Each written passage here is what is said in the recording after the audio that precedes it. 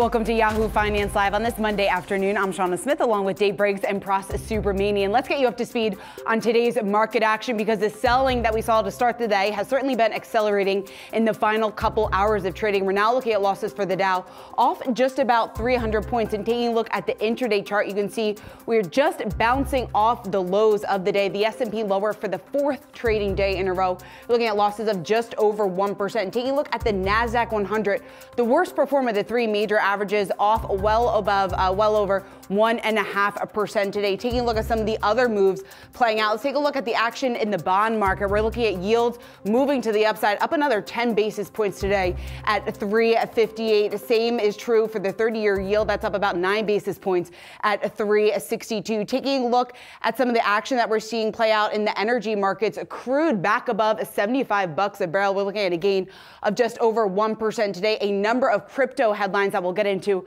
later in this hour, but Bitcoin back below 17,000, off just about 1% today. Let's take a look at the sector action because all 11 of the S&P sectors moving to the downside this afternoon. The biggest losses coming from communication services, consumer discretionary, and technology. Some concern about the rising risk of recession, how aggressive the Fed is going to be, and then also the focus on a couple of key earnings that we will be getting tomorrow after the bell. We have FedEx and Nike. And taking a look at some of the losses from big tech, you can see that within the Nasdaq 100, a lot of the larger cap tech names in the red. You have Apple off nearly 2%, Microsoft off over 2% today, and Amazon, Dave, down nearly 4%. Closer we get to Christmas, I know, the further Santa feels. Thank you, Shauna. Let's get you up to speed now on the housing market. This is a very key week of data. Kicking off, well, on a down note, confidence among U.S. single-family home builders fell for a record 12th straight month. The National Association of Home Builders Index dropping to 31 this month. For context, it takes a reading above 50 to be considered good. With the exception of the early months of COVID, December's read is the lowest in a decade. We'll get a glimpse at permits, starts, and existing home sales over the next 2 days. Pras? Now we want to bring you up to speed on some news out of Washington. The House committee investigating the January 6th attack on the U.S. Capitol has referred former President Trump to the Justice Department for criminal charges. The main charges the committee alleges Trump committed are obstruction of an official proceeding, conspiracy to defraud the United States, conspiracy to make a false statement, and giving aid or comfort to an insurrection. We'll have more on that later on the referrals in the show. Massive story there, political earthquake, folks. For more, though, on the markets, we're joined by Allspring Global Investments Senior Investment Strategist, Brian Jacobson. Brian, always good to see you, sir. Want to get back to some of that housing news we just read. We're talking about NAHB, 12 straight months of down readings and the lowest number in a decade other than that blip in early COVID. Indicative to you of what? Yeah, I think that it actually is just reflecting the reality of a recession that the United States is likely to go into in 2023. When I look at a variety of different macro factors, I think that there will probably be an official recession probably around Q2, so end of second quarter of 2023. Arguably, we already had one at the beginning of 2022, so this might be a type of double dip. And it's been bad for housing. You know, housing has been down for, I think it's been more than 8 fiscal quarters in a row as far as on an inflation adjusted basis. Initially, it was due to lack of workers, right? So there was just too much work for them to do, but they couldn't find anybody to do the work.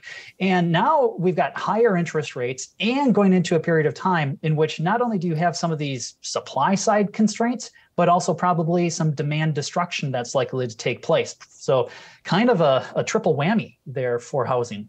Yeah, certainly housing has been under pressure. Really, the broader market has been under pressure over the last several trading days. The S&P now lower for the fourth day in a row. Brian, is there any chance that maybe we could get a rally into the end of the year? Any good news maybe on the horizon for us? Yeah, so I'm actually somewhat constructive on the idea that we could get an end-of-year rally with some weakness going into Friday's personal consumption and expenditures data, which is, you know, granted looking backwards. So it's like what were people spending their money on back in November? What was income? I think that we'll see some weakness there. But then also within that report, you get the inflation indicator that the Fed officially is targeting, the PCE price deflator. And that's likely to show some moderation. So if you've got some weak weak consumer spending, weak income growth, weaker inflation, that might sound like a horrible mixture there, but it actually could be a good thing in the sense that it suggests that the Fed might not need to hike quite as much as what people have originally been fearing for 2023. So that could maybe trigger that Santa Claus rally. And remember, the Santa Claus rally, historically, it starts after Christmas, not beforehand. So I think that we could be setting ourselves up for at least maybe a little bit of a bounce back to end the year. Hey, Brian Prosser, just want to follow up on that commentary about the Fed and rates. Do you think that the doves might see some kind of action here because of the fact that we might see some weaker data coming out of January? I do. And actually, I think that when I looked at the summary of economic projections that the Federal Reserve released, it was really interesting to see the consensus view for where the Fed funds rate should be at the end of 2023. There were 10 participants that thought that it should be around 5.1% or so. So, right, that's a few more hikes away. There were only a handful that really thought that they needed to go materially higher than that. So those are the most hawkish members. They're also the ones that tend to squawk the loudest. The doves have been a little bit quiet, but I actually think Lael Brainard, as the vice chair of the Fed, I think she's in that little bit more dovish camp. I prefer to think about it as the more prudent camp, to think that we've done a lot already.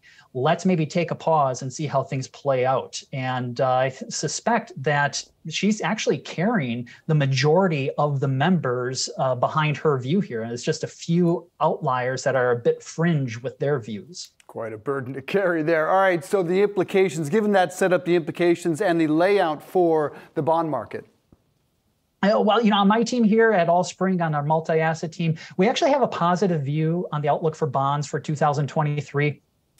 It requires a little bit of pain that we experienced in 2022, but just historically, when we've looked at periods of a recession, what oftentimes happens, you actually get bonds doing pretty well. What happens when the Fed gets closer to their peak for tightness, which I think we're pretty close to there.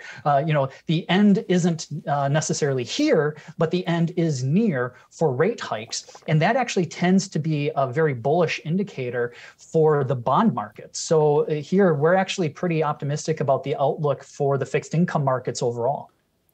And Brian, when it comes to, I guess, what investors should be watching, the biggest stories right now outside of the Fed, of course, there's also earnings. We have FedEx and Nike after the bell tomorrow. But looking further out into 2023, we certainly have already seen some of those estimates come down just a bit. What are you expecting? And I guess in terms of the leadership, what are you expecting to kind of lead the next leg higher potentially? Sure. So I think that we could actually see smaller cap stocks lead the way higher. And not to say that you shouldn't be investing across the capitalization spectrum. Diversification is wonderful. It's in the textbooks for a reason. But as far as tilts in that, I think that actually some of the smaller cap companies could experience a decent rebound, but even more so emerging markets. So when I look at the earnings picture, and I think earnings will be the story for the first part of 2023, expectations for the S&P 500 on the sell side, those are only down maybe 6% from their peak. And so that's not a huge move lower. That's about what we saw in 2015, 2016, where you've seen a massive repricing and almost kind of a wipeout of some of the expectations is in emerging markets. There's basically people are expecting no growth in emerging markets, and those expectations are down about 24% from where they were at the beginning of 2022. So emerging markets, I think, are the ones where you've already seen sort of people just throwing the towel on them. And when people throw in the towel on them, that's where I want to kind of start picking them up. Brian Jacobson, thanks so much, man. Thank you. We're just getting started here on Yahoo Finance Live. Coming up, Tesla getting a downgrade as the drama over Elon Musk's Twitter takeover deals Tesla investors another blow. Then the next phase of the streaming wars is taking shape. Find out which platforms are in the best position to succeed. And the CEO of Mesa Airlines tells us why his company is shifting operations from American Airlines to United. Don't go anywhere.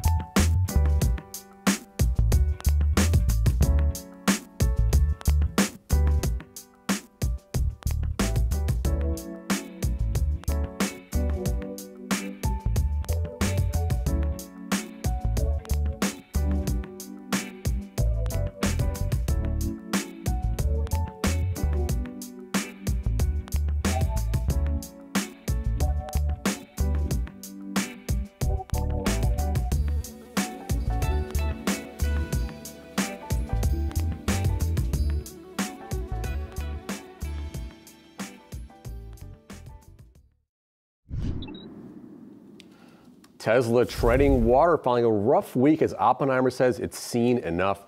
Analyst Colin Rush downgraded the stock to perform, writing that challenges regarding Twitter have left sentiment towards Tesla, quote, severely damaged.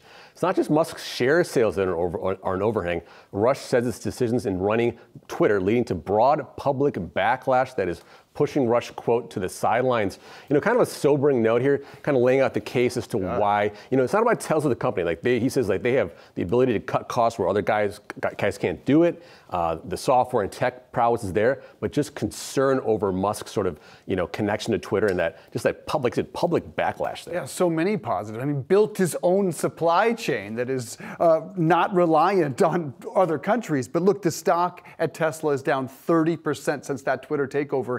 And the one thing you just don't want is that brand, that cult of personality to become bigger than the biggest car company in the world. And that's what it is. Actually, this is just anecdotal, guys, but I talked to some friends I live in a Tesla town, and I spoke with a few of them and said, does this impact you? And before I even got it out of my mouth, they all said, I absolutely will never buy a Tesla again. I'm already looking at what type of EV I'm going to buy next. Now, their politics are obvious, but they don't want to think of a human being. They don't want to think of a politics. They want to think of a machine. And that gets back to this poll that he put out. Should I step down as head of Twitter? I will abide by the results of the poll. 17.5 million people voted. That is an astronomical number, and overwhelmingly people said yes. And he also said he will, again, abide by this. My personal belief is he wanted it out here. He would not have put this poll out to his followers if he didn't want to get out from under that enormous burden. Yeah, I think he's using it as a bit of a scapegoat here to kind of say, hey, I put it to you guys voted, and I'm listening to you. This isn't the first time that he's kind of done something similar to this. So I think the fact that he put that out there, the number of votes, though, that took me by surprise. Over 17 million. Astonishing, but that really shows how much attention this story has attracted, not only from Tesla believers or Musk believers, but people clearly who have been very critical of him. And he's been criticized from Wall Street. A number of analysts, Oppenheimer, the latest, downgrading shares, are really changing their view of Tesla, saying that right now it's not trading within the line of fundamentals. But also a number of policymakers have come out and questioned what Tesla is doing right now, what Elon Musk is doing, what that could mean for Tesla's shareholders. And Senator Warren today is sending a letter to Tesla's board and raising some questions about Elon Musk and Twitter and whether or not his actions are shortchanging Tesla. And within this letter, she wrote, Twitter's desperation for revenue to cover its new debts could also create conflicts when Tesla negotiates with Twitter for advertising space. Mr. Musk could decide that he is personally better served if Tesla overpays Twitter for advertising or pays upfront to give Twitter access to much needed cash. Now, it's very important to point out that this is all hypothetical here, but she does raise some good questions just in terms of Elon Musk, for right now, still the CEO of Tesla, still the CEO of Twitter. And if he's too intertwined with both those companies, the risk there that could potentially pose, or maybe already does pose, for shareholders of Tesla. Yeah, he owes a legal duty for his public company to treat the company as his first loyalty. He can't not to the detriment of Tesla versus Twitter. She says that doesn't want Musk to treat Tesla like a private plaything, right? So taking resources from Tesla, we've seen engineers going from Tesla to Twitter to help them out. That actually is considered sort of, you're taking these resources that you owe towards shareholders as it's a public duty. So I think she's that's her main tack of sort of seeing wrongdoing potentially with Tesla and Musk and Twitter. So, it's a little out of place. She's not on the board of Tesla, so she's not like a shareholder as far as I know, but I think she's sort of saying, some public entities do own shares in Tesla. So maybe there's some kind of like a way for her to inject herself as a regulator there. But it's still interesting nonetheless. For those on the board, they are watching as GM and Ford and Hyundai and Kia all turn their attention towards the EV market. Are they going to start to lose market share? It's inevitable at this point, in particular, since late April, he sold $23 billion in shares of Tesla, while the auto giants of the world are turning their attention solely towards Tesla. These are two forces that if you are on that board, you are irate and you are beginning to be panicked. Yeah, you certainly are. And I think just the performance of Tesla's stock really just illustrates everything that's been going on. We had the 3-month chart up there just a minute or so ago, when we're looking at losses of over 50% in the last 3 months. But that year-to-date chart showing that's not that different when you take a look at the year-to-date performance, off just about 57%. So I think many people at this point would like to see some changes maybe to Twitter and see whether or not that helps get Tesla back on track. All right, well, coming up, sports leagues broadcast rights are pricey, but streaming platforms have been starting to throw their hats into the ring. We will tell you what might happen in 2023 next.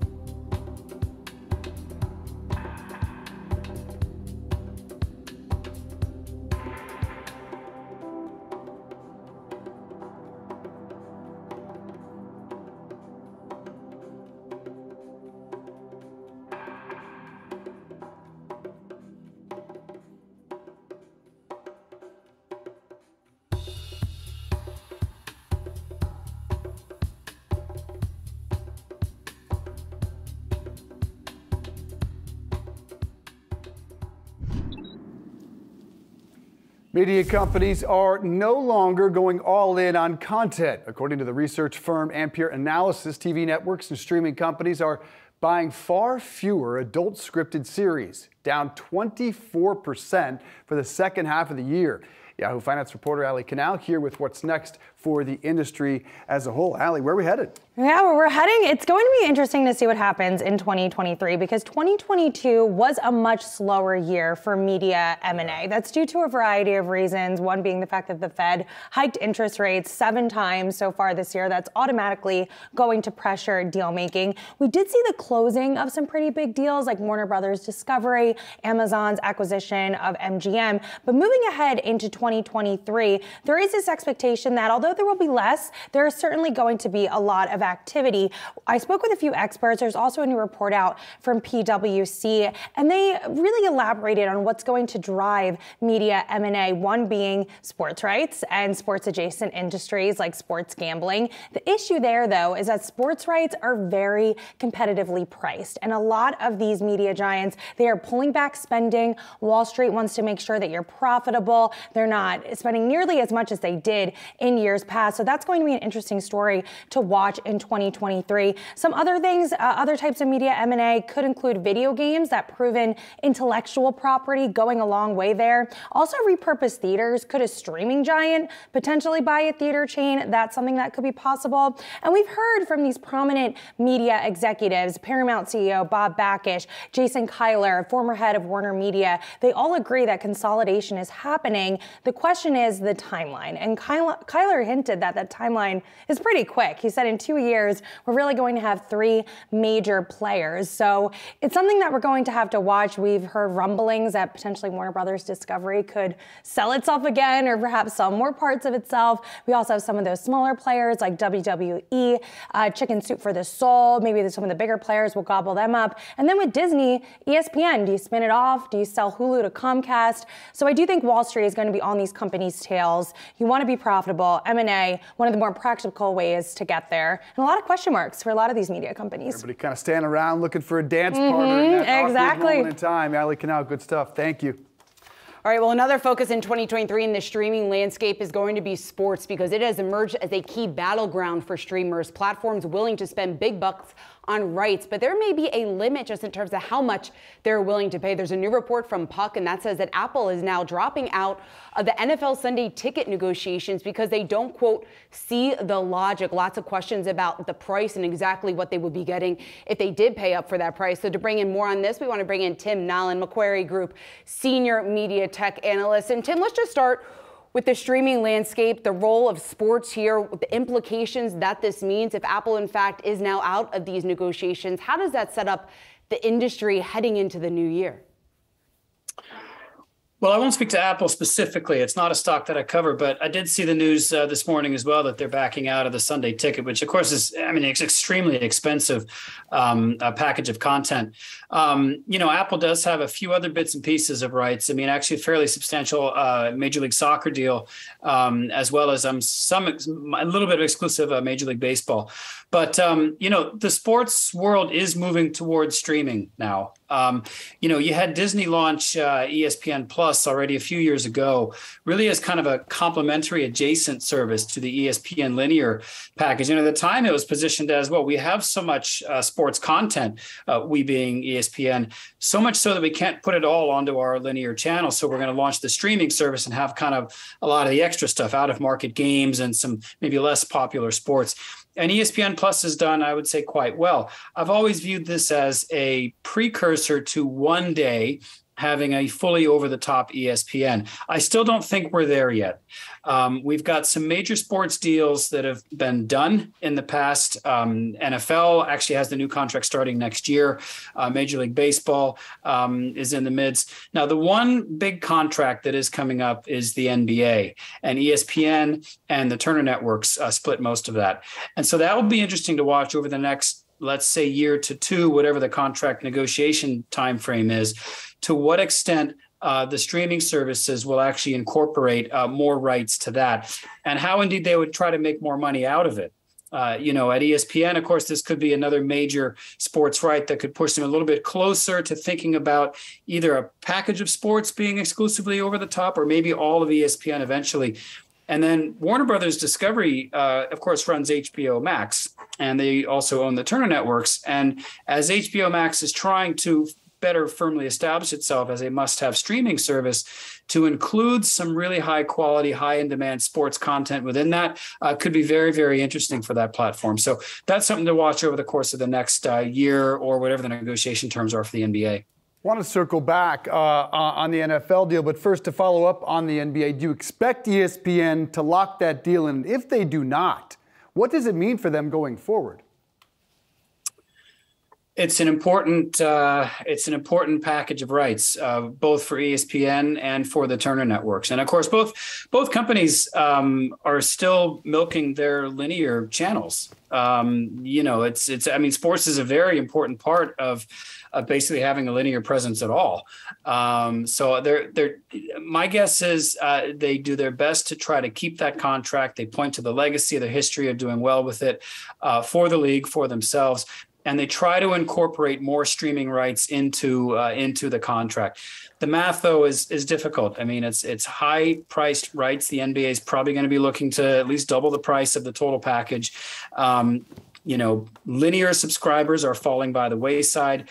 Streaming subscribers are still growing. It's competitive, but they're still growing. And over time, more sports could help to attract more users to those platforms. How they'll make enough money, to justify double or whatever the price increase is, you'd think they'd have to double their cost of streaming. So their price for the streaming services. So another trick to actually try to make this work is better advertising technology. Ad tech is actually a very vibrant field. And there's a lot of money to be made by targeting advertising effectively. A lot of work still to be done in getting that through. But that is one way that the streaming services could try to make more money, to try to at least get close to where they were once on the linear side. Hey, Tim, speaking of ads, I want to mention Netflix here, that new ad tier product. Do people actually want that or are willing to pay less in order to suffer through ads? Like, I don't think I can do that. Well, it's $3 less than the base than the base was up until this came on. I don't know about you, but what I found very interesting was, and I'm a Netflix subscriber, I never once got a promotion for the new ad-supported tier. I was very surprised about that. Maybe it's just me. Maybe I missed it. But you would have thought they would have been promoting this more to try to get people to sign up for it. But I think Netflix is in a bit of a quandary here in getting the service off the ground, in that, they are diluting themselves by trying to convert their U.S. subscriber base to an ad-supported plan. It's $3 less per month. That's $3 less per subscriber right there. They have to make up for that with ad sales. To have good ad sales, you have to have a large audience. I mean, everyone says, Netflix is it's 74 million subscribers in the US and Canada. The current number of paying advertising supported subscribers, whatever that number is right now, is a tiny, tiny, tiny fraction of that. So advertisers are only getting however many 100,000, I don't know how many subscribers there are in the first 6 weeks. So the first trick is to sort of get to a balance where they have enough subscribers to that advertising tier that they can go out to advertisers with that audience figure and then be able to sell ads on the back of that. My best guess is it just takes some time. 2023 for Netflix may be, neutral-ish, let's say, in terms of incremental revenue. It's not really until 24 or 25 that they might actually start to make some incremental revenue from the ad tier. And Tim, what happens if Netflix, in fact, isn't able to capitalize off the ad tier and loses some more momentum going forward? How much trouble then is Netflix going to be in? And then to push that point even further, the odds of Netflix potentially merging with another player in the space, do you think that that is likely over the next year or two? In terms of failing, I don't think they will. Although, how do you define what success really means? They've never put any sort of targets, or guidance, out there in terms of what they expect the service to deliver. We have estimated at a base case, they can add an incremental, single digits percentage to their revenue. So it's not a completely transformational game changer for Netflix, but it should be revenue enhancing. And because advertising is very high margin business, it should be even more earnings enhancing for Netflix. Again, over time, we really don't expect much in 2023, but 24 and 25. If it fails, meaning if they dilute themselves and they're not able to attract the advertising, they're going to have to get more aggressive with how they do that advertising. So my point on advertising technology is, rather than using traditional TV type of insertion orders, they have to go to fully programmatic ad placements, using the data at hand, using the technology, using the ad tech partners that they could get to know better to really deliver those larger audiences and those higher value of ads. If this doesn't work, I think the stock will suffer, because part of the recovery story for Netflix stock is getting this advertising tier to work. Interesting road ahead, no doubt. Tim Nowlin, good to see you. Great information. Appreciate that. Coming up, Nike shares taking a hit a day before it reports earnings. We'll tell you what investors want to hear after the break.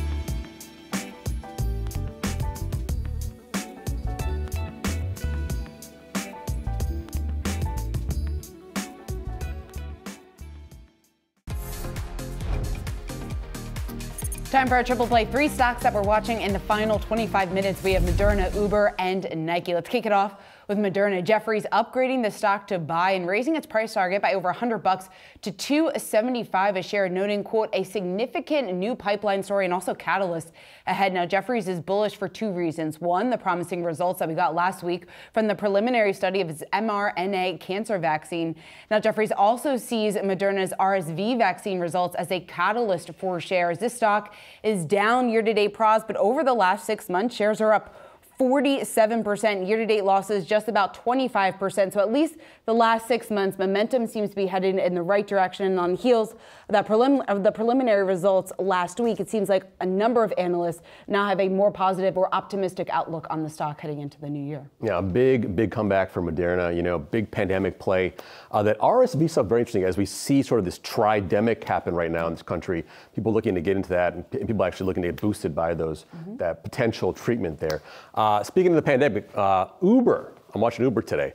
Uber drivers striking today in New York, protesting over the company's move to block a pay hike passed by New York's Taxi and Limo Commission. Drivers formed a caravan across the Brooklyn Bridge during morning rush hour, giving up pay to show their displeasure over that New York judge granting Uber a temporary restraining order over that raise that was supposed to take place on Monday, affecting 80,000 drivers. Now, I took an Uber this morning to work, and there was actually plenty of them out there. Fancy of you. Well, I had to get from A to B pretty quickly, but there was plenty of drivers out there. So I'm not sure if they can actually mobilize, without a union, they can't mobilize everybody to strike. Yeah. And cause, some kind of. My thoughts exactly. They don't have a whole lot of leverage here because there's an army of Uber drivers just waiting to take their place right behind them and flip their switch on if you go off. I, in fact, been watching it all day, and I was shocked to see Uber prices below their usual rate. And Uber rarely puts that on their app, but they put it on 3 different times when I looked, clearly sending a signal we're not impacted by that. But they say they'd impact a $20 to $23 million charge if that pay raise went in, and that would raise prices by 10% here in New York City. Prices have already gone up dramatically on the Uber app, so we'll see. It doesn't appear to be working so well. My play is Nike, set to report earnings tomorrow. Excess inventory, the issue looming over that report after ending Q1 up 44% in inventory from the prior year. The result, a likely hit to margins after widespread markdowns at Nike. Said Morgan Stanley, quote, we expect Nike likely takes advantage of potentially stronger than expected North American sportswear demand to clear through excess apparel inventory. So they're a little bit upbeat there. On consider this note, one tailwind to consider, holiday season will be impacted by the absence of Adidas branded Yeezy products, gone now after cutting ties with Kanye West in October. Also, the reopening of China will certainly help them a bit. Analysts expect EPS of 65 cents, revenue $12.57 billion. Shares are down ahead of this report about 3% and down 37% this year. I think, Shauna, this is really a short-term, long-term story. It looks like they're going to have to continue to work through those inventory issues, discounting, but the long run, you really got to like the equity, the brand identification and loyalty that Nike has. Yeah, certainly. I think it's more of a longer-term play because when you take into account some of the issues facing them, you mentioned inventory, supply chain, China, the weakness over there. Revenue expectations are for $1.8 billion. I think a number of analysts want to get a little bit more commentary from Nike executives just in terms of what they see playing out in China, more specifically over the next quarter or two. And then more broadly, what we're seeing here amid higher inflation, whether or not people have been starting to pull back on spending. Any early reads that we're getting of the holiday season, I think, could potentially really move this name tomorrow night. I think you mentioned the fact that it's such a great franchise, and here, as we head into the holiday quarter, what's going to happen here? What do they see coming up? I think that's going to be good to hear, too. Yeah, certainly it will be a name to watch. All right, well, coming up next, nearly 2/3 of Americans say that they don't see their personal financial situations getting any better next year. We will tell you what's weighing on consumers next.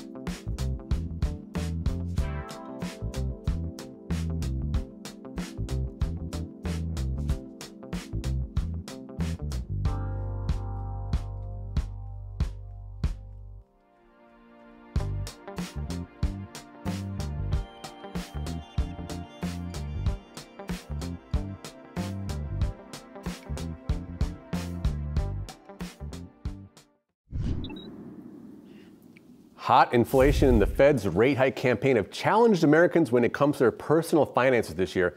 And according to some new data, many people don't expect 2023 to be any easier.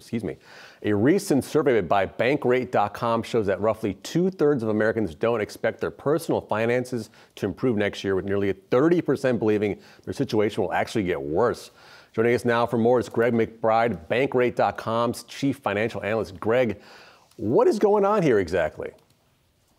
In a word, inflation. When we ask people, why do you not feel your finances are going to improve next year, by more than a 2-to-1 margin over anything else, people singled out inflation. And of course, it's strained and stretched household budgets in 2022. But, very clearly, there's not a whole lot of optimism on the part of consumers that they feel that's going to improve in any meaningful way next year. A number of disparities, really interesting numbers in this, in particular, the racial gap here, Greg, and black Americans are far more optimistic than are whites, 32 to 15. What do you make of that racial gap?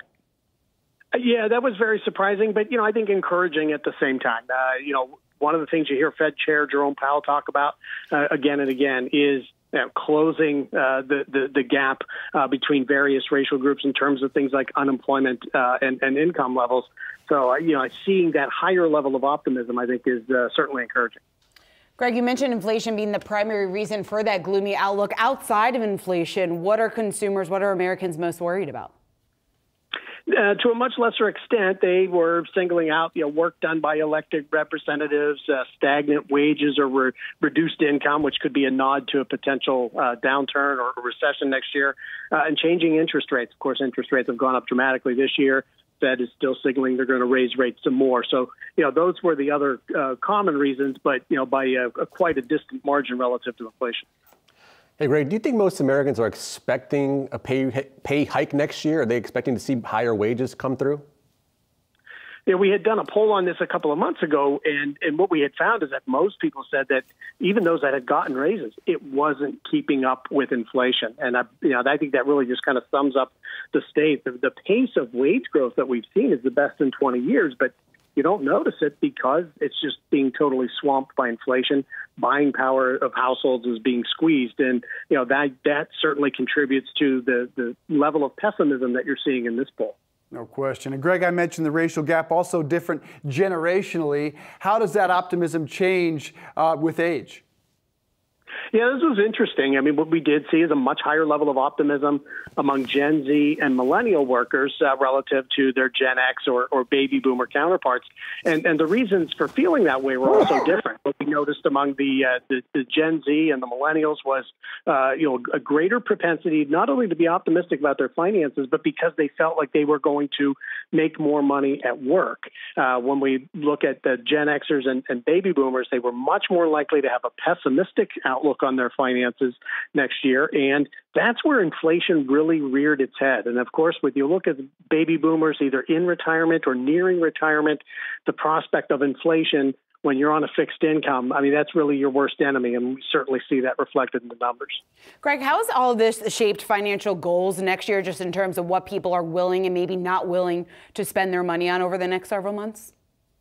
Yeah, this was interesting because what we normally see is a lot of, for example, prioritizing about saving for retirement. That's often one of the biggest regrets that people have financially. But I think the goals that people have laid out really, I think, are indicative of the economic environment. Paying down debt was number one. Budgeting their spending better was second, and saving more for emergencies was third. And I think those are really the three pillars that, if we were going to talk about how to insulate your finances from an economic downturn, that's where you would start. You'd pay down debt, you'd keep a close eye on your budget, watch your spending, and then boost your emergency savings so that you can weather whatever might come economically. Greg McBride, thanks so much. It's interesting, Praz. One thing I want to zero in here is the age that I pointed out. According to their numbers, the older you get, the more pessimistic you get about your financial future. What I can't quite figure out or glean from the data is that because of what stocks and bonds have done over the past year, both turning negative only the fifth time since 28, or is this simply a reflection of you get older, you get closer to retirement. That really surprised me. I thought Gen Z would be more pessimistic. They're the ones taking on 4 or 5 jobs that have to drive an Uber to make things meet. We can't draw a causation from this. Yeah, exactly. And when you take a look at millennials are amongst with the Gen Zers a little bit more optimistic just in terms of what they're expecting in the next year. When you take a look at a number of millennials came out of college, they graduated right around the Great Recession. They've gone through a number of layoffs. They've seen what has happened over the last several months with more and more tech companies laying off workers. We're starting to see that maybe play out in other industries. I was surprised at the percentage of them that were so optimistic, and this is my generation, so I'm speaking just for how I personally am viewing this right now. I mean, you're seeing prices raise in almost every single aspect of your life. Moody's was out with a recent report saying that inflation has boosted household spending by $433 a month. That's a lot of money. So explain the optimism, I don't get it. I don't know why. Maybe they're out of touch. Some people are out of touch. They're too optimistic. Who knows? I mean, now they're starting to kind of like have kids, get married, right? And then maybe the expenses are piling on. Maybe that'll change as they sort of do those things. I don't know. I'm not feeling more optimistic. I can explain the pessimism of my generation, but you're not. I mean, I know. I'm not doing a good job. I don't share in their optimistic outlook, at least for now. Maybe that'll change. Maybe it's the crypto. I don't know. Speaking of that, coming up, the collapse of FTX leads to $1 billion acquisition for Binance. We'll have the details on that when we come back.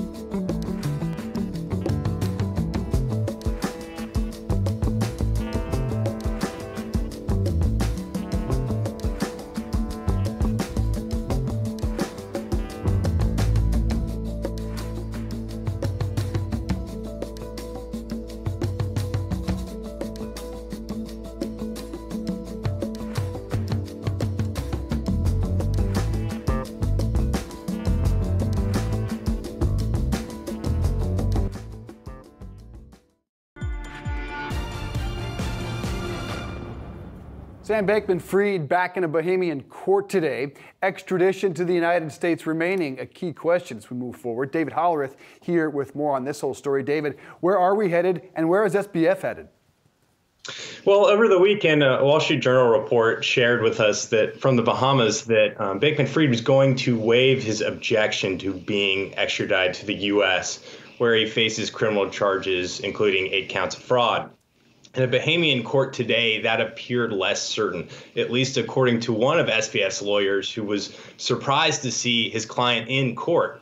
While it remains to be seen whether Bankman-Fried will agree to extradition, legal sources familiar with the case tell us that Bankman-Fried may choose to waive extradition because he stands a better chance of getting bail in the U.S. federal court.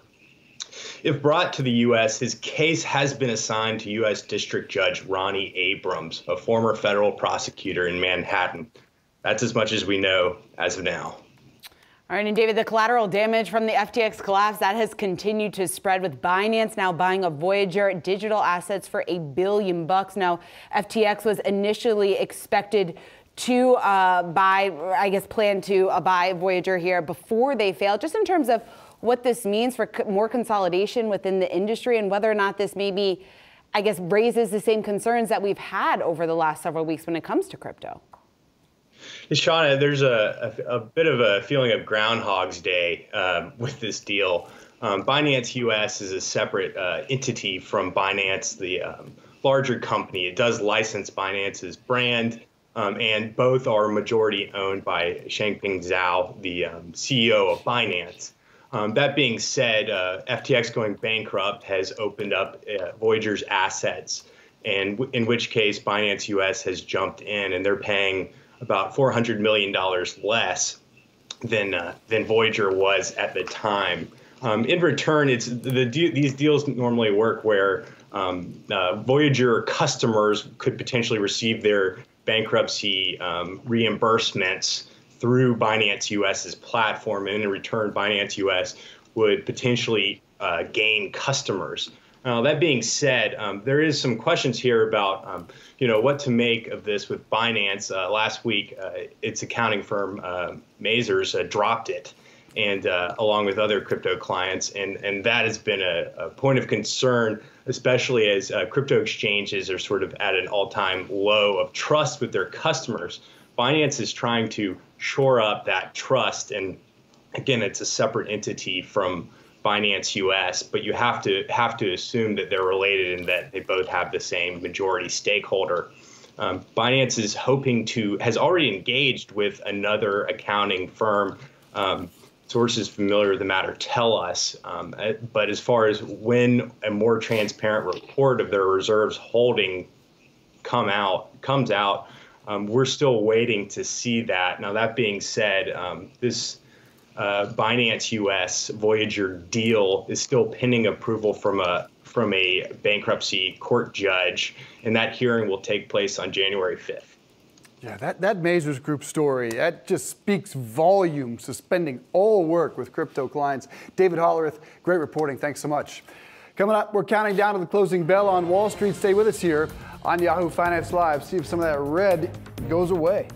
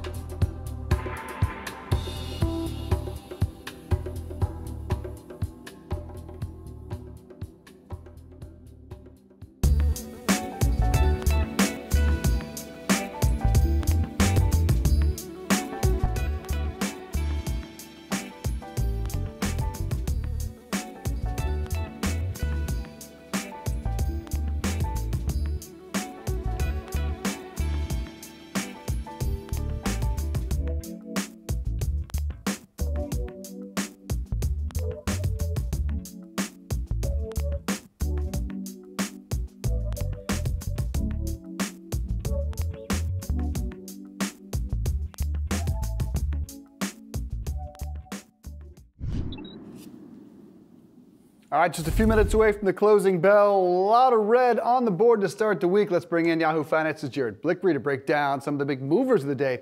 What are we seeing, Jared?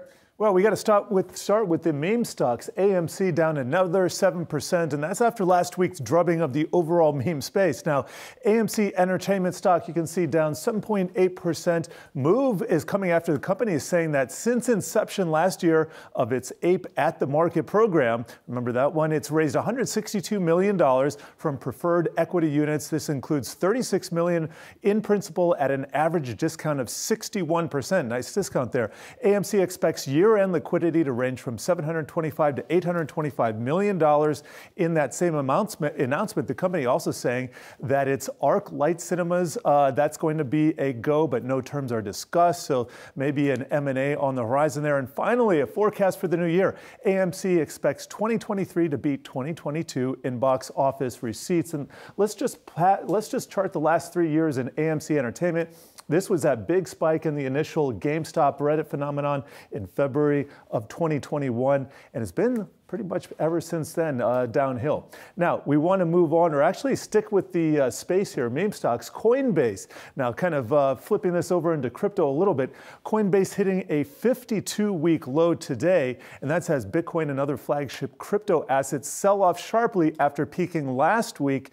And by the way, that peak was a multi-month high for some of those assets. So let's just part and kind of contemplate what's going on with Coinbase here. This is from inception, and we can see that the initial price was in the 300s, and that is not a misprint. That price right now that you see today is $35.20. Just want to point out something else here. This is a market cap look. Coinbase at $9.216 billion, and this is going to be, remember that number, $9.221 billion now, compared with Dogecoin, $9.640. So yes, Coinbase has sunk in market cap below that of Dogecoin, and that is, to be fair, that is an apples to oranges comparison, but nevertheless, pretty interesting to think about. Now, with a minute left here, we got Amazon, that is down 3%. And this is as Evercore is saying that Amazon is, quote, the clear winner across almost every shopping category in terms of consumer spend and intentions. Yet this stock is at a 2-year low. What gives here? I think it's just par for the course, what's been going on in the industry. Now, if the best in class here, Amazon, not performing that well, you have to imagine, guys, what their competitors maybe are doing. Yeah, it's interesting, that Evercore note, because they do write that the numbers suggest ongoing softness in online retail. Another dour note about the macro side of the economy. Yeah, certainly a number of macro concerns, belt tightening likely expected here over the next couple of months or so. But they also noted that Amazon is a clear winner just in terms of retail and what we are seeing play out so far this holiday season, Jared. Yep, and we'll take that, and we're just going to kick you to the final bell, the first opening final bell of the week here, Monday through Friday. We got them all lined up.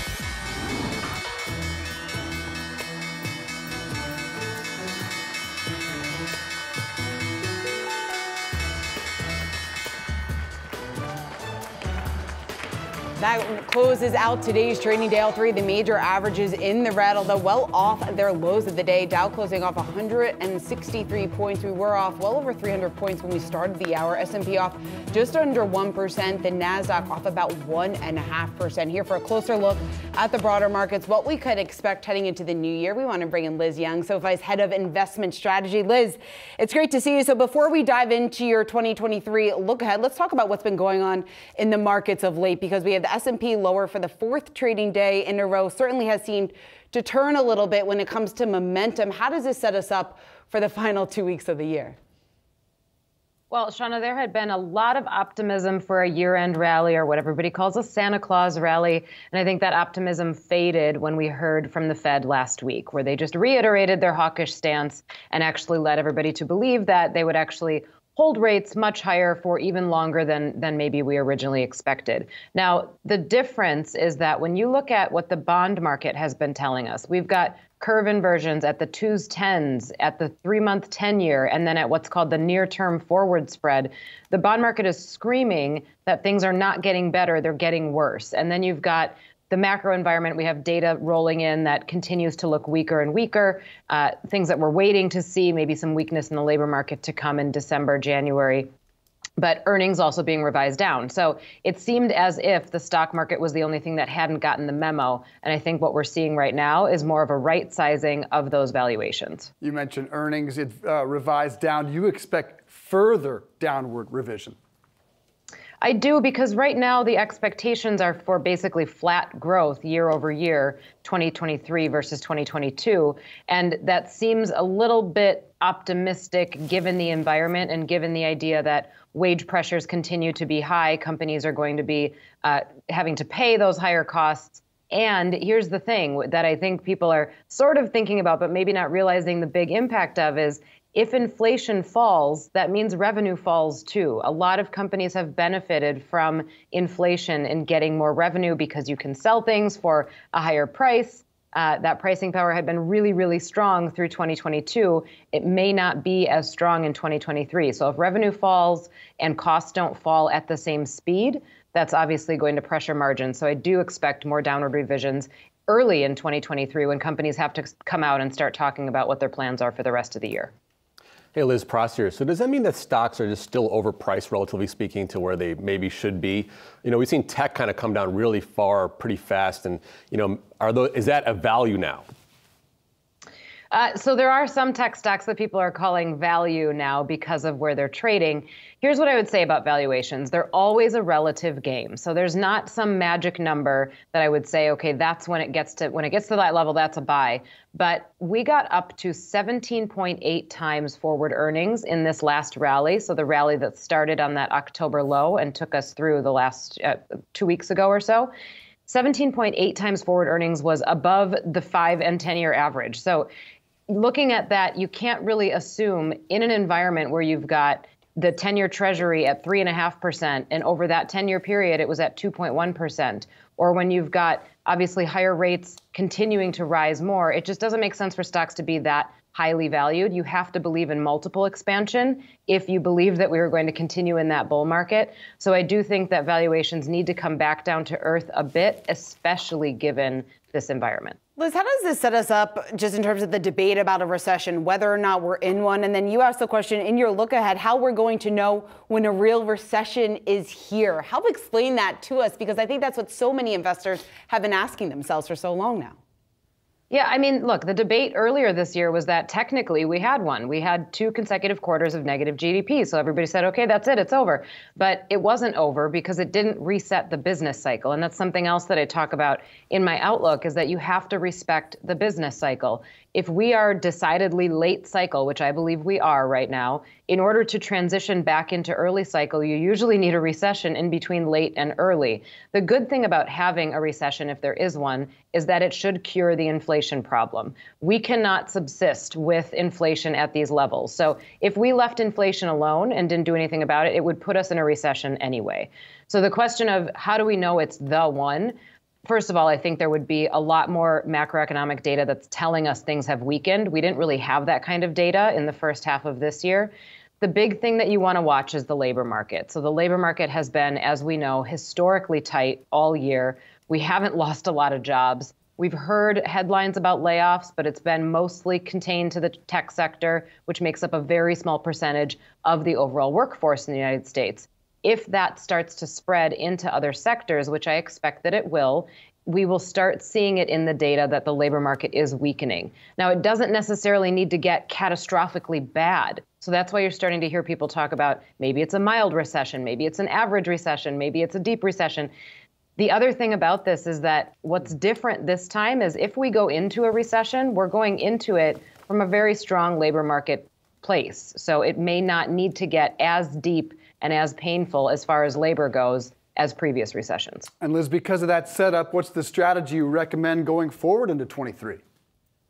So for now, I'd still be waiting this out. And here's what I would say to all investors. You don't always have to be doing something. Sometimes it is better to just sit on the sidelines and wait for some of the uncertainties to subside. I would expect stocks to move lower into the end of the year. I don't think we're going to have a big year-end rally. There's not a lot of news that's going to happen between now and December 31st, so there's not a whole lot to be trading around, and volume is just lighter. I think we can look into January, start hearing from companies, let earnings season begin, and then see where things go. But again, watch those valuations. I think that we're going to get back down under 16 times on the S&P. And then when I come back on the show, maybe I'll be telling you that I've turned a little bit more bullish. Liz Young, I hope we are. I hope you do turn more bullish. Thank you so much. Appreciate it. Thank you. Coming up, Mesa Airlines and American are ending their partnership, but United's waiting in the wings. The company's CEO tells us what's in store for the regional carrier next.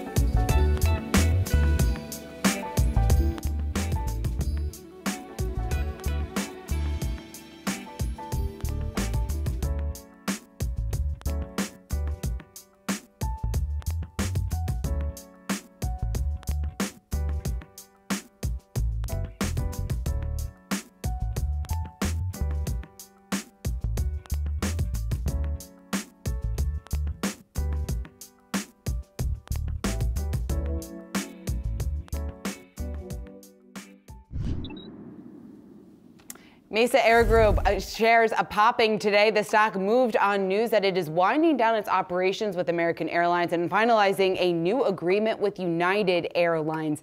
Here with more on this is Jonathan Ornstein, Mesa Air Group Chairman and CEO. Jonathan, it's great to have you back here on Yahoo Finance. So I know you sent a memo to your employees saying that you had negotiated a mutual agreement to end your contract with American. I also want to bring up that American has said that it was due to concerns about Mesa's ability to be a reliable partner. This is according to Derek Kerr, the CFO of American Airlines. So just walk us through the decision, what happened, and how you're set up going into 2023.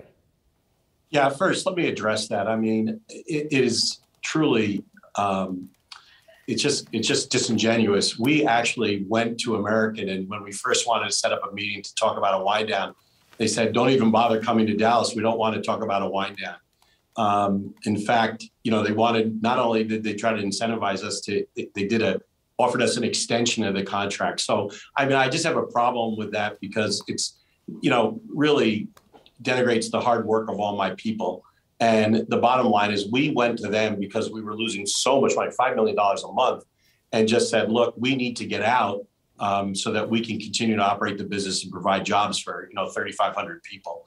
So, I mean, we initiated, we discussed it, and I think, you know, I think that should be clear. And what really makes it even more irksome is the fact that, you know, for years, Mesa has outperformed American mainline in terms of, you know, reliability.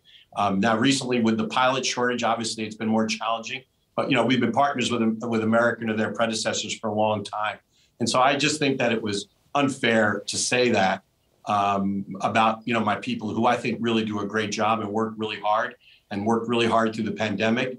I just think it's unfair, and I want to straighten that out because we, in fact, initiated those conversations and really pressed to be able to wind down the agreement.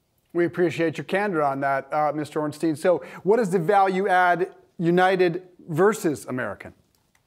Well, United has a great long-term future in terms of their growth plan. They just ordered enough aircraft that the aircraft they ordered alone would represent the 6th largest airline in the world. Scott Kirby, the CEO there, has been a friend of mine since we worked on the America West bankruptcy together in 1992. Andrew Nacella, these are all guys I've worked with at Continental, their CFO, Jerry Latterman, and I know what their vision is for the future. And frankly, they valued our people and our services when pay rates went up 100%, which in fact was initiated by American Airlines. They came to us and said, look, we want you to be competitive, and we're willing to pay that. American decided that while they were going to pay their own subsidiaries, they weren't going to pay Mesa or their other unaffiliated carriers. So, for us, the value add is that we can pay market rates to our people, particularly our pilots, where there's a shortage been, created due to all the new government regulation. But we now can hire people, we can retain people, and they can move to United Airlines as part of, their program at Mesa. And so it's a great opportunity. And I think pilots around the country have seen that. We weren't able to do that before with substandard wages where we just weren't competitive. And if our partners were not willing to pay, it's not like we can raise fares. We don't control the fares. We can't change our schedule. They control the schedule. So we really were between a rock and a hard spot and just had to make a change and move our operations to a party that valued that and was willing to pay for that. And that's what we did when we moved to United. Hey, Jonathan, so as we sort of enter or we're in the midst of holiday travel season, are you guys seeing a big kind of pick up in demand? And how do you guys sort of plan for that with do you buy new planes? How do you expand capacity? No, right now, capacity is absolutely just being driven by pilot supply. If we had more pilots, we would be flying more. Airfares have gone up a lot over the year. It's not necessarily because of demand, it's just because of supply. Everybody is smaller because of, what's going on the pilot side. We would probably be flying, 40% more if we had pilots to do that. So, when we look at the holiday seasons, obviously the problem becomes exacerbated because we can only fly so much. This is all due to some regulations that made the requirements for pilots much, much harder, in terms of the total amount of hours they had. And it really just plugged up the supply line. And we're now basically working our way through that. And as I said, with United, they're providing us with the level that we can, to pay pilots and the rest of our staff, frankly, which we also have shortages, for example, in maintenance, where we can attract and retain the people we need to fly the airplanes as much as we have demand for, which is a lot more than we have right now. That's for sure. So, Jonathan, what does this mean for airfare? Because it's still up in November, up over 30% on a year-over-year basis. In terms of any consumers, any flyers seeing any relief, is that 6 to 12 months, maybe even longer, just in terms of the outlook there, given the fact that we do have such a shortage? I think it's going to take some time. The problem could obviously be solved by changing some of these regs, but most people will agree that the likelihood of Washington doing that is pretty remote. So we've all sort of worked as best we can to train people as fast as possible. But remember, the training that pilots go through is rigorous, and our failure rate is over 25%. So, the fact of the matter is it's just going to take time. And I would suggest that as long as demand holds up, which, of course, is questionable in this environment, you're going to see, continued pressure on pricing. It's unfortunately part of the downside of these new regulations. Mesa Chairman and CEO Jonathan Ornstein, good to see you again, sir. Thank you. All right, millions of Americans expected to hit the road and the skies this holiday season. Let's bring in Yahoo Finance's Carrie Hannon with what travelers can expect this week. What's it going to be out there this week, Carrie? I'm a little nervous. I'm traveling on Christmas Day. Dave, it's going to be busy, busy, busy. They're saying that most people are going to be hitting the roads versus flying, although flights are going to be packed. They're going to be full to capacity. up maybe 17% from last year is what Hopper is saying. But in fact, it's going to be one of the busiest holiday seasons probably in the last 2 decades, according to AAA. So, everyone needs to brace themselves for a lot of people saying, hey, I'm getting out of town, I'm going home. I'm leaving home or I'm going home, one or the other, but expect it to be congested. Here's some good news, though, Dave. The thing is, with remote work and hybrid work, those crunch travel days aren't going to be as bad as they used to be.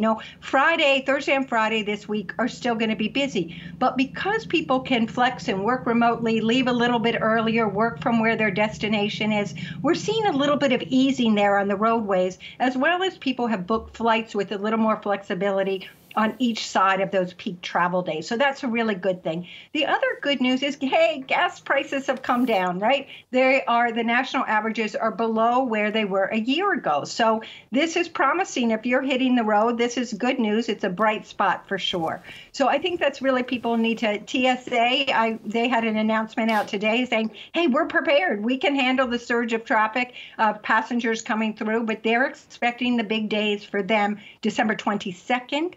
And December 30th will be the biggest travel days. They're saying, if you can believe it, 10 minutes if you have TSA pre-check in the lines and 30 minutes if you don't.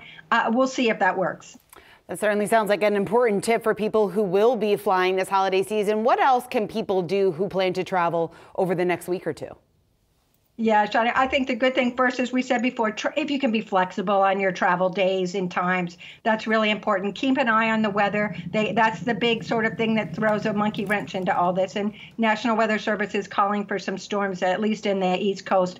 But what I tell people to do is, and it's age-old advice. We've all said it. Get to the airport 2 hours ahead of time if you're flying, okay? Just plan for wait times. Number two, if you can get that first flight out of the day, if you haven't booked your flights yet, go for the first flight so you don't get, bumped because of an issue on a flight before yours. And get the mobile app, download if you're flying the carrier's app. I had a thing at Thanksgiving where our flight was canceled from a mechanical problem. American Airlines switched us to another terminal, another airplane. We were going to miss our connection flight in Dallas. And in fact, because we had our mobile app, we were able to quickly get to that next flight. So we did have a connection and it all worked well. So it's really important if there's a snafu that you can get to your airline and get the information fast. Very helpful tips ahead of the travel heavy weekend. Carrie Hanning, great to have you. Thanks so much for filling us in there. All right, well, coming up, Fortnite maker Epic Games agreeing to pay $520 million fine to the FTC. Find out what has a software developer in hot water when we come back.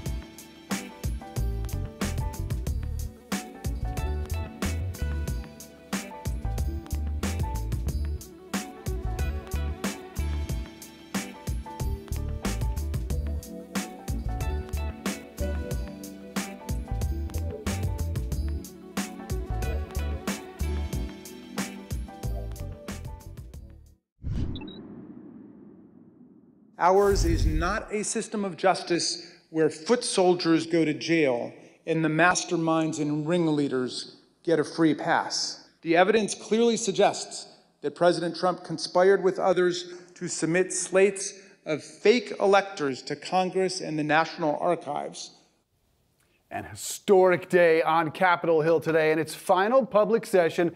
The January 6th committee asking the Department of Justice to charge former President Trump with insurrection, obstruction, and conspiracy. Senior columnist Rick Newman here with where this goes next. Rick, good to see you. This has never before happened, but at the same time holds no real legal weight, right? Right. Now it does several things. So first of all, this is basically a summary of what's been going on with the January 6th committee all year. They've had several hearings, and in one of these additional hearings that was the familiar format, very made for TV friendly. It only lasted about an hour and 15 minutes. They got right to the point instead of a lot of blathering by politicians like we usually see. They laid out everything that they have found in what they're trying to make a pithy format, and then of course these criminal referrals to the Justice Department. And there will be a very detailed report that the committee will publish by the end of the year that will probably be, who knows, hundreds or thousands of pages long with all the evidence they found. Now, just because a congressional committee does this, refers charges to the Justice Department, that doesn't mean anything. That does not obligate the Justice Department to do anything. So I think what you could say that the House committee has done is create a blueprint for Justice Department prosecutors if they choose to pursue it. They've put a lot of evidence on the record, including hundreds of witnesses who testified. So they're kind of giving the Justice Department a head start, but only if the Justice Department wants to prosecute Trump. And another person they're referring for charges is the outside lawyer, John Eastman, who encouraged a lot of the election denial schemes. So now the question is, what will the Justice Department do? And we don't have too many hints on that with regard to January 6th. We know some other things they're pursuing against Trump, but it's a bit of a mystery what they're going to do on this one. It sure is. You know, Republicans in the Senate denied Merrick Garland a chance to be on the Supreme Court, and now he has a chance to put his stamp on American history. Sticking with Congress, a stunning piece in the New York Times today about New York Republican Congressman-elect George Santos, thought to have extensive Wall Street ties to some giants. Turns out most of that is not true. What's the deal here? This was an eye-opening expose. The Times looked at what he has said about basically his whole life history. He said he worked for a time with Goldman Sachs, worked with Citicorp. He had a pet charity that turned out to be bogus. He said he went to Baruch College, part of the CUNY program in New York City. The Times could not find evidence of any of these things. They found, Goldman Sachs said, we have no history of this guy ever working here. Citicorp said the same thing. Baruch, the college, said, no, we have no record of this guy. They found evidence that he was linked to some criminal activity in Brazil. And a very important detail here is that Santos said nothing to the Times in response to these charges they were making. And as far as I know, he has not said anything today. So I think now the question is, let's say most or all of this is true. What happens next?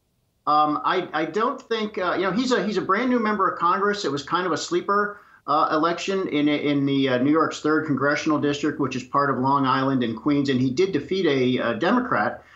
So what would happen next? Would there be pressure on him to resign? If he does resign, would there be, I guess that means there would be a special election. And let's remember, the Republicans have a very, very narrow majority in the House. So if this means that he might be leaving Congress and that there could be a special election, it could be one fewer Republican in the House. But I'm not aware of anything that would require him to step down if these things turn out to be true. So then it gets to a whole question of what kind of political pressure will there be.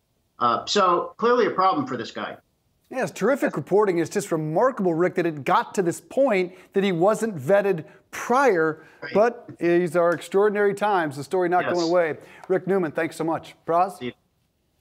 Fortnite developer Epic Games has agreed to pay a $520 million fine to the FTC, who alleges the company violated a children's privacy law and misled millions of players into making in-game purchases. Yahoo Finance's Dan Howley has the details. Dan, what exactly did they do?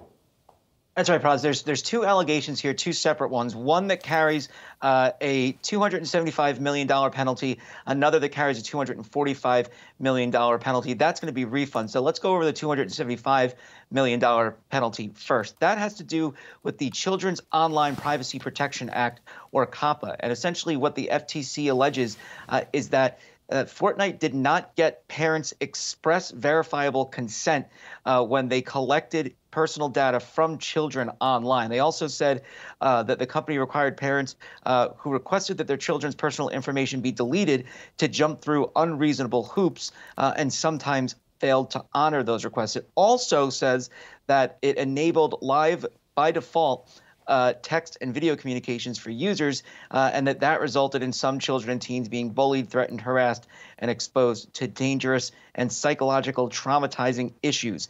So they're paying the $275 million penalty to settle that issue. And then the other $245 million in refunds has to do with what the FTC alleged were so-called dark patterns, where it was too difficult for people to try to get refunds for certain purchases they made and too easy to make those purchases to begin with. So they said that the Fortnite's counterintuitive, inconsistent, and confusing button configuration led players to incur unwanted charges based on the press of a single button. They said that some players could be waking up their phones and just happen to press a button and make a purchase through the game. So now Fortnite developer Epic says that they're going to provide $245 million in refunds based on that issue.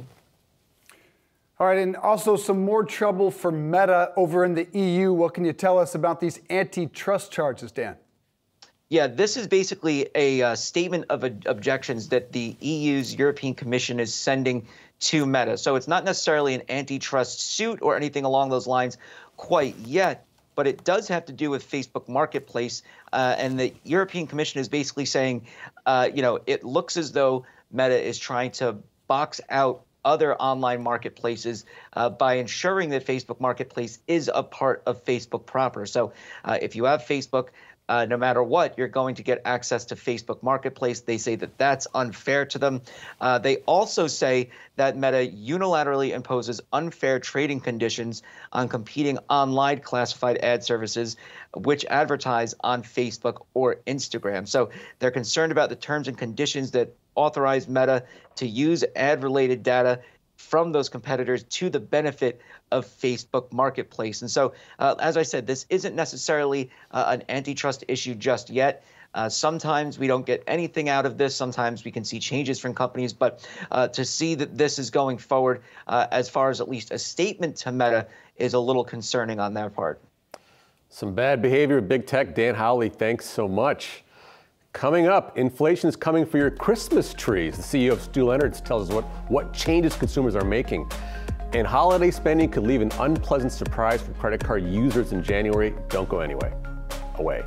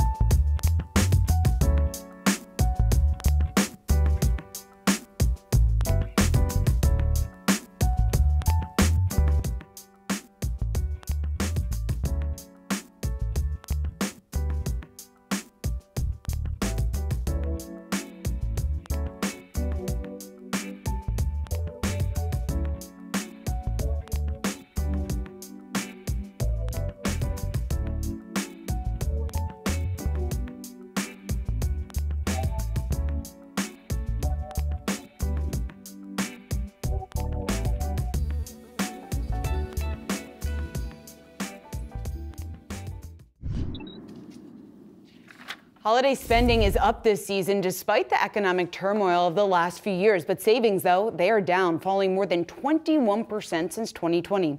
So are Americans in store for a holiday hangover in the new year? Yahoo Finance contributor Vera Gibbons joining us now with more. And Vera, I guess, how concerned should we be that spending is up, yet savings are down pretty drastically, off more than 20%?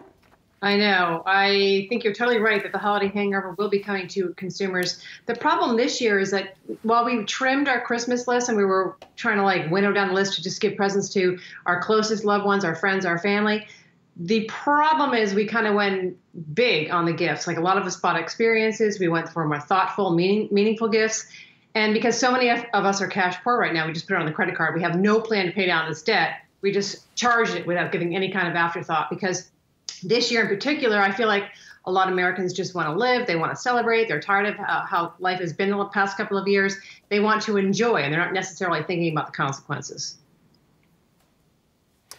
Hey, Vera, so when we look at sort of like the pandemic effect and sort of spending from, stimulus checks, that sort of has changed behavior too, hasn't it? Oh, totally. Yeah, that's a great point because I think when the stimulus checks went out, everybody was feeling flush with cash. Paying down our debt became a big priority. I mean, there was nowhere to spend money necessarily. People were just staying home. They weren't going out. They weren't going to bars. They weren't traveling at all. So the spending opportunities were really limited.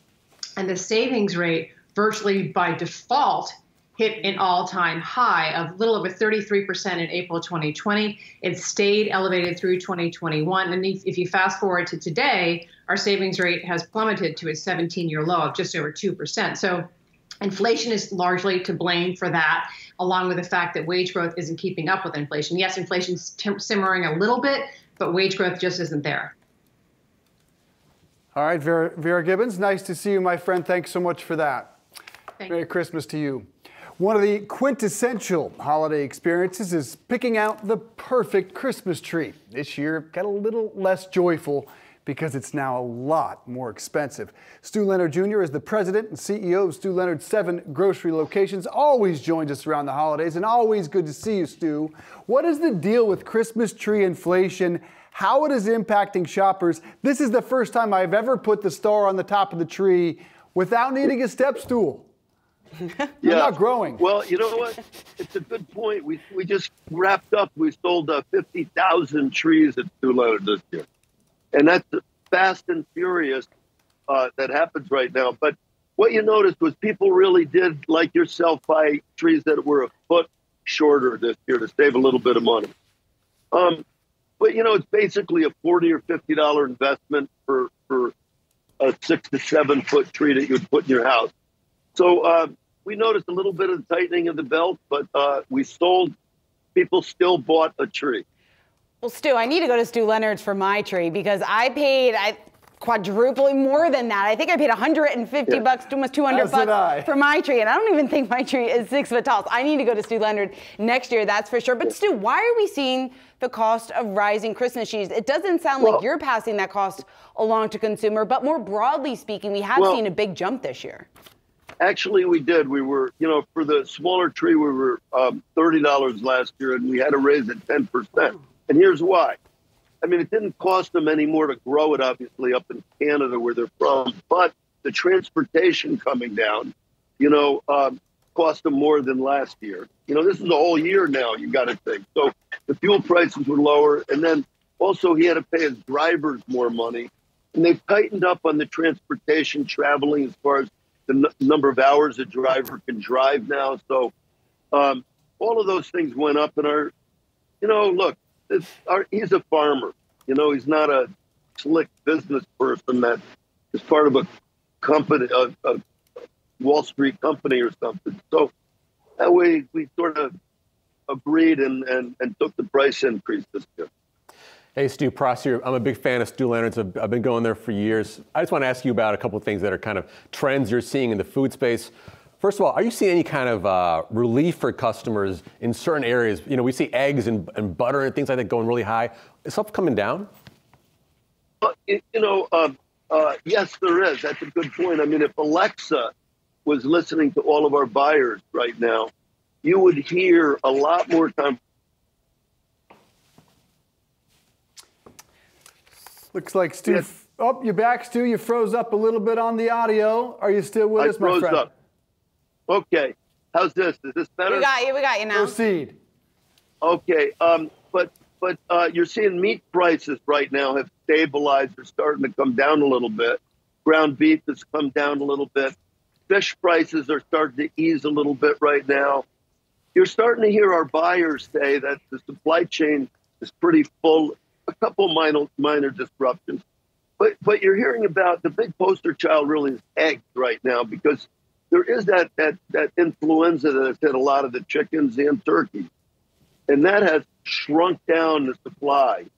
So you're seeing the highest prices in eggs that you've ever seen. It doesn't really have anything to do with the pandemic or inflation or anything like that. It's a supply and demand issue, which we're used to all the time in the food business.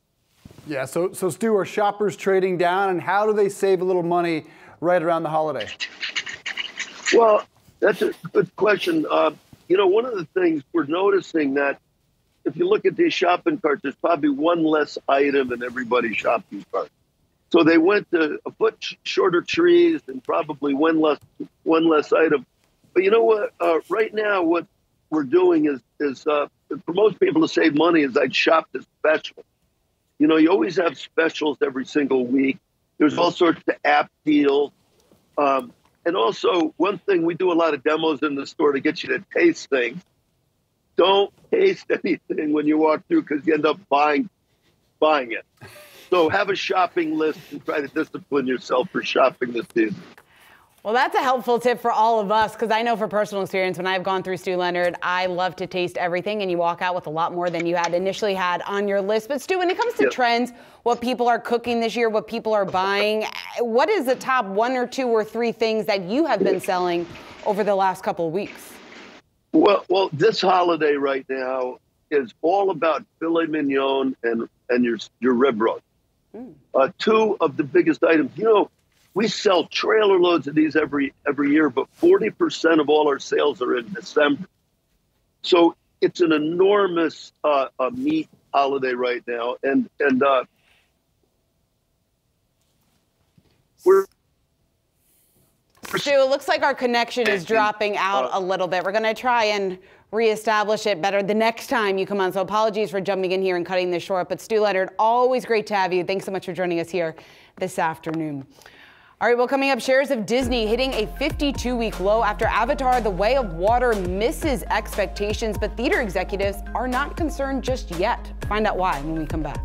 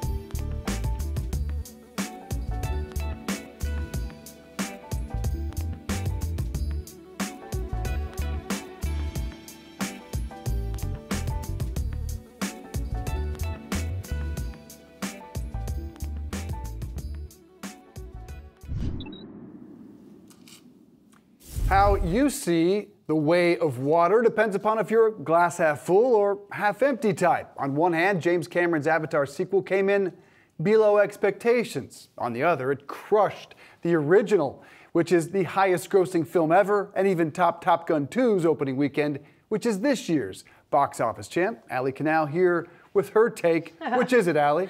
Well, if you're an investor, I think you're a little more pessimistic because Disney shares, they closed at their lowest level since March 2020 on the heels of this disappointment, down 4.8%. Now, the studio had anticipated a range between 135 million to 150 million for the domestic opening weekend. Industry analysts had anticipated even higher than that, 175 million plus, but the results very much disappointed, 134 million domestically. Internationally, it was a bit better, 300.5 million overseas. Now, industry executives, IMAX CEO Richard Gelfond, he told Yahoo Finance he is not worried about this whatsoever. At the end of the day, this is a movie that was never going to be front-loaded, that as the holiday season progresses, kids get off school, families make their plans, they will go and see this movie. But it definitely puts the pressure on things a little bit to make sure that it does live up to those expectations and we continue to see growth in weeks 2, 3, 4, etc. But I do anticipate that this is nothing to worry about. Like you said, the original Avatar, that debuted 77 million domestically, went on to become the highest grossing film of all time. Cameron's films, they really are like this. They don't have a ton of people rushing out in the beginning like you normally see with a Marvel superhero film. So I do think that this is going to eventually come back on top in a way that exhibitors really appreciate. How big of an impact did China have on this opening, considering the original was a huge hit in China? Huge hit in China, and the Chinese market, they've been pretty restrictive when it comes to the types of films that they're even greenlighting in the country. But this film delivered big in China, 57.1 million in opening weekend ticket sales in that market. That was the top overseas market for the sequel. Again, below expectations of around 100 million, but maybe that's because of what's going on in their COVID situation. Beijing has that zero COVID policy. Cases are ticking very high in the country. So consumer behavior patterns might have changed there. So industry insiders are really reassessing how the success will look like in China, maybe more of an ebb and flow than what we previously anticipated. So the China market is going to be very important. The original Avatar, 200 million roughly came from China markets. So hopefully the sequel will continue to just rack up those numbers overseas. I saw it. I loved it. It was an incredible theater experience. My 10-year-old liked it equally. So if you want a review, absolutely have to see this in the theater. By the way, IMAX is down, Cinemark is down, AMC is down. All of them got hammered on this under expectation. Allie, thank you. Let's talk about some other movers after hours with Shauna. All right, Dave, we got 4 stocks for you here. We have Heiko, Stitch Fix, American Airlines, and Fubo TV. Let's kick it off with Heiko. That stock up nearly 2% in extended trading. Some news out from the company posting record operating income and net sales for its most recent quarter. They also raised their dividend by about 11%. Net sales beat the street's expectations, 609.6 million. EPS was in line with expectations. Year to date, Heiko is actually in the green. It's an aerospace company, if you're not familiar with it, but up just around 3.5% so far this year. Let's flip it over to Stitch Fix. That stock up nearly 4% after hours. Kofi Amu-Gottfried, he is the chief marketing officer of DoorDash. Stitch Fix naming him to their company's board. It looks like the street is pretty excited about this appointment, with shares moving to the upside in extended trading. Now, Gottfried has held senior positions at Meta and Bacardi in the past. Stitch Fix year to date looking at significant losses, with the stock off just around 83%. Over the past 6 months, it hasn't been able to regain any of its momentum, really, with losses of nearly 50%. Let's take a look at American Airlines releasing its 8K filing. It's cut its total debt $5.6 billion since July 2021. We're seeing a slight movement to the upside in after-hours trading. Over the past 6 months, we're still looking at losses of about 3.5%. The stock closed at $12.48 a share today. Year to date, those losses of just about 30%. And wrapping up with Fubo TV, taking a look at this name, the stock up just around 1% in extended trading. The company announcing a carriage agreement with Scripps Network. So pushing further and further into entertainment and news. And Fubo TV has got to do something to help turn shares around. We're looking at losses of just about 86% year to date. The stock closed just above $2 a share today. Pross? My stock to watch for tomorrow is a global growth indicator, FedEx. The shipping giant reports its second quarter earnings Tuesday after the bell. Analysts are expecting earnings of $2.80 a share on $23.7 billion on revenue. Last quarter, FedEx surprised investors with a dismal Q1 report, which they blamed on weakened demand. They also announced a series of cost-cutting measures. We'll be watching for an update on those cost cuts and what executives are saying about holiday shipping. Today, Evercore ISI analyst lowered its price target on FedEx at $202 from $225, saying demand is seemingly softening at a greater than expected pace across most markets.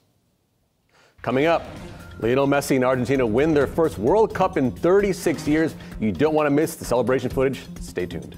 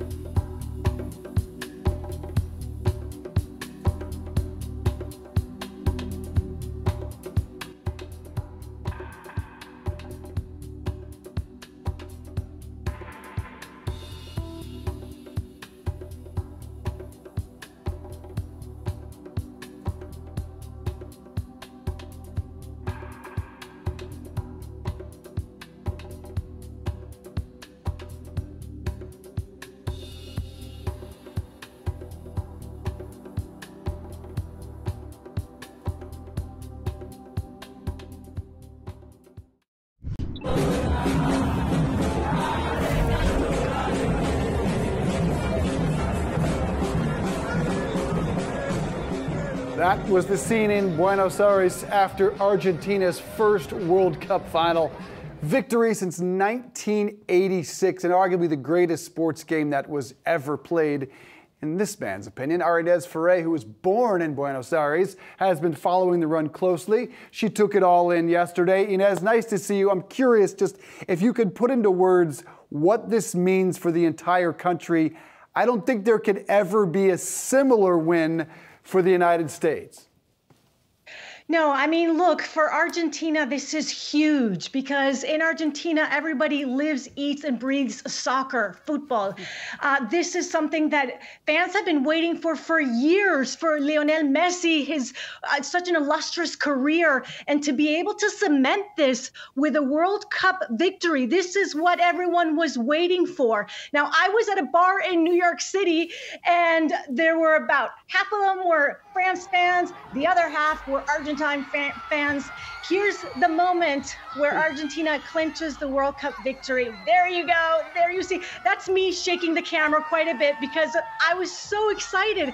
And I was screaming out, Messi, Messi, because this is such a victory for him and just all of Argentina. Look, Argentina's economy is in the gutter. It has been for decades now. Inflation there is over 90% year over year. Politics are just as divided as they are here. And for Argentina to be able to win this just says we are excellent at the most popular sport in the world. And we are the champions in a worldwide arena for this, guys. And is it like your jersey there? Nice work there. So I want to talk about Lionel Messi because for me and a number of soccer fans, we wanted to see him win that because it was just how he's done everything in the sport and really see him get that one big accolade that he's been missing. Do you think he equals now the status of Diego Maradona in your home country? Yeah. Oh, yes, most definitely. And I mean, that had been the comparison for years, right? And for years, he's just such an amazing soccer player, but he wasn't able to clinch the World Cup victory. And in the international stage, I mean, until he got Copa America, and then now with this World Cup victory, now this really cements it. And there was one commentator that kind of wrapped a bow around it and said, there are few times in life where you really get a Hollywood ending. And in this case, he got that Hollywood ending, and he had a supporting cast because Argentina's goalie was amazing as well. So this is his Hollywood ending, and look, it couldn't be a more perfect ending and a game that made my heart stop so many times. So happy for you, Inez Ferre. Congratulations to Argentina and to Lionel Messi. It was a beautiful World Cup final. We appreciate you sharing that video with us. Guys, it was remarkable. It was probably the greatest game ever played, at least on this stage, and the two best players in the world playing at their very best. Lionel Messi notched a little history off the field on Instagram, the most liked Instagram post by an athlete of all time. North of 48 million people have already liked that post. Just consider that. Now, he broke the record set by himself, which was a Louis Vuitton ad, but he's still well short of the most liked Instagram post of all time, which is what? Do you guys remember? The Ronaldo? egg. It is the egg. Just the simple photo of the egg. Oh, yes. 56 That was million because the likes. Kardashians pumped it up. That is going to be a tough photo. The egg is going to be a really tough act to follow. It certainly is, and this game was so exciting. Really, it wasn't even just Instagram. Really, across social media, we saw people so excited throughout the game. And then, of course, once it was over, Usain Bolt tweeted out this was the best World Cup ever. A number of actors and actresses across the country here in the U.S., where soccer arguably, clearly, not as big as it is everywhere else in the world. Essentially, people were so excited for the games. You could walk around New York City, you could walk around so many towns, cities throughout the country, and you really saw the excitement and people getting more and more into the World Cup. So it kind of sets us up with how much excitement maybe we'll see when the World Cup is here and across North America in a couple of years. Yeah, I just want to add, France too, a remarkable game. They're a young team, really exciting team. Great to watch them in that next World Cup in the States. Also, the Women's World Cup coming up. I'm getting excited about that. Yeah, certainly. Well, Argentina's getting excited about pallets of Budweiser headed their way. You remember, they banned sales of beer too late in this process to stop the manufacturing, so Budweiser is sending all of that beer to Argentina for an enormous celebration. That parade will be unlike, quite frankly, anything we have ever seen as far as a sports celebration goes. It's going to be remarkable, and Budweiser's going to manage to make even, perhaps. Yeah, Budweiser following through on its promise that it made several weeks ago. All right, guys, well, that does it for us today on Yahoo Finance Live. Thanks so much for tuning in. We'll see you right back here again tomorrow night.